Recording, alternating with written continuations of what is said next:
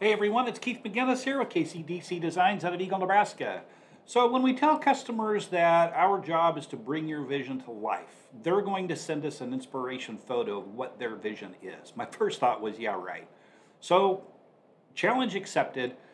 I started to create a couple sample boards to try to find the right mix, the right match. That's what I came up with, and I think we nailed it. They really liked it, and here's the sample board that I created. Let me show you how I did it. So first of all, we need to start off with some undertones. Undertones are the visual interest, and to me that's a really important part. So for the undertones, I'm going to be using titanium white, white pearl, white metallic. Those are going to be my undertones. So we're going to get those laid out, and I'm going to kind of put those in somewhat of a linear or a striated fashion, if you will, because the veins are going to be in that direction as well. Otherwise, I could marble the whole thing to give it a marbled look, but this is kind of the look I wanted to go with. What I did discover is that bright white, that titanium white, that's really what helped the pearl and the white metallic really jump out. It's not something you see from a distance, but when you stand over the top or get close to the customer's countertop, that's when you really see that visual interest and see those undertones. So for me, that's a really important part of starting with a good, strong base. Now I'm going to take my Phantom Black, which is a just resin color, and here's where your creative thoughts come in, I guess, of how you're going to run your veins, where you're going to put them. Do you want them wide? Do you want them narrow? I was kind of going by the pictures that they sent to me, and I like having a part of the design rolling off of the edge of the customer's countertop, and even in the customer's countertop that I created, how I had those veins kind of running into that sink area. I think it just adds, it's just a really cool feature in my opinion, trying to make it look natural. So I want this area to be solid black. That's why I'm spending some time here with getting that whole area black. I don't want a whole lot of marbling in there because I want to keep that kind of a solid black before I start adding in my gold veins and those gold highlights. So I'm taking my black, I'm getting it added in there. What I'm also going to do is I'm going to mix up kind of a dirty pour. I'm going to take that black and the gold that I'm using. What I discovered is I wanted to try to find a gold that was going to remain on the surface and remain shiny and really give that elegant look as what you saw in the customer's inspiration photo. And what I found worked really well was Rust-Oleum metallic spray paint, and it is the bright shiny gold, and that's what remains on the surface. So I got enough black on here, and now I'm just using my hand very lightly because I don't want to bring the pearl and the white into that, and I'm just trying to get that into a solid black. And I guess you just kind of got to go with the flow when you start putting this down of what you think looks good. With Stone Coat Epoxy, which again I feel is the best on the market, with the amount of open time that I have, I know I don't need to be in a rush. So I'm going to speed this up a little bit through here as I'm figuring out where I want to put the heavy black veins and where I want those black areas to be. Okay, so I mixed up a little bit more black because I'm going to make a little bit of a dirty pour. So I'm going to take some of my black. I can't set this on the table, so I got to do a little bit off camera here. But we'll take a little bit of black. We're going to add a little bit of the gold spray paint. I'm going to, that's my dirty pour. There's black, gold, black, gold, black, gold, black, gold, combination. But as you can see, that gold floats. So I'm going to give that one stir. And then before it settles, I'm going to pour some of this out, and we'll show you what it looks like. Okay, and let's put a little bit over here on the corner.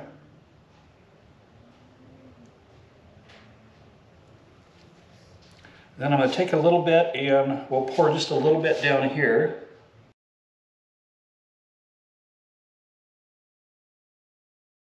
All right, now I'm just going to meld those in.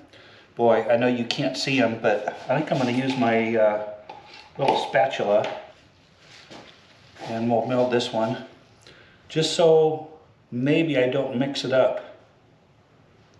So on one of the practice pieces I did, I used my hand to meld that gold in, and I just didn't like the way that it worked. And so these cheap little tools, I bought a whole set. I think I got them at Walmart, and again, they were really cheap, but it just gives you another option and kind of another tool to use, and it ended up working really well to be able to kind of spread out that gold the way I wanted it to without kind of digging too deep by using my hand. All right, now I'm going to get some of that gold spray paint in my Dixie cup. Let's get some poured out along here.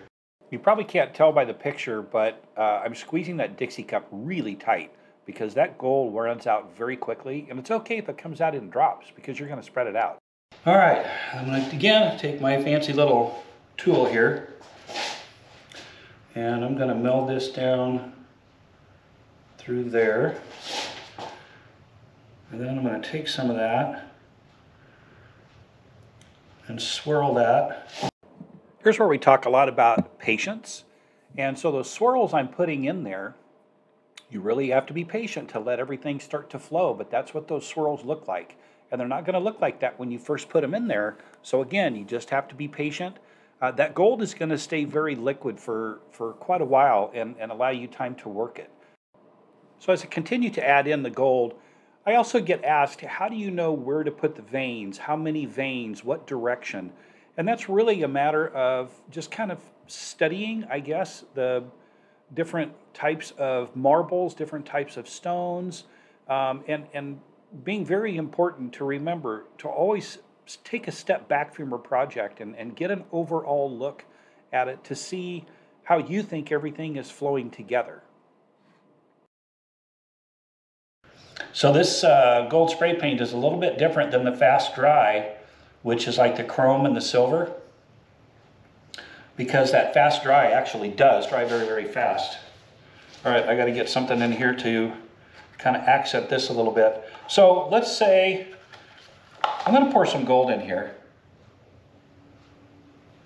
Now let's say I get some gold in there and I go to meld that out. And then I look at that and think, holy cats, whoa, way overdid it with the gold. Way overdid it with the gold. How am I going to fix that? So let's take some of our black and let's drizzle some black in there.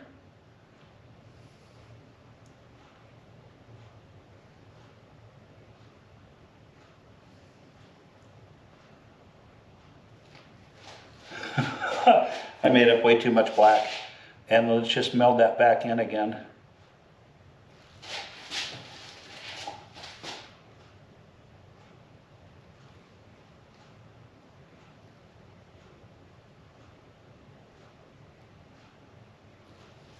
Okay, that looks really pretty. And then I'm going to take a little bit of my dirty pour and add just a little bit of that in there.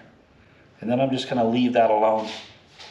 So that actually turns out pretty good and looks pretty good. Once again, I'll speed it up a little bit in here as I'm adding in the gold.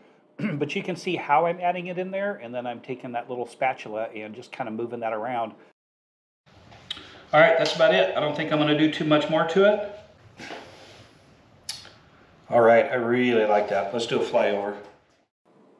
So as we do a flyover and a little bit of a recap and get some close-ups, for one, take a look at those undertones. The titanium white and the white metallic and the pearl white, how those really stand out, and it really, really adds a lot to the design, and it kind of brings out the elegance, if you will.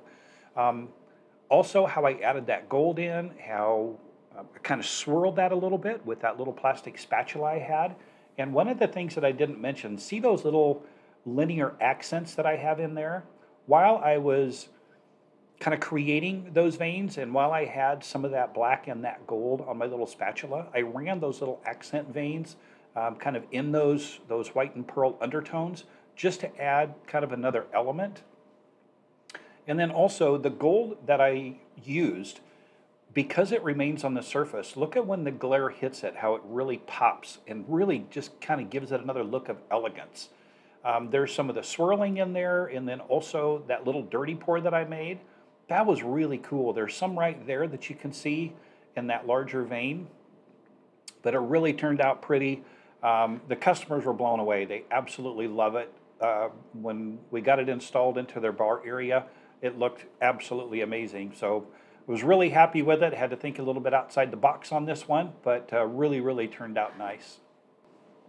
Thank you so much for watching. Please leave your comments below. If you have any questions, any comments, I'd love to hear them.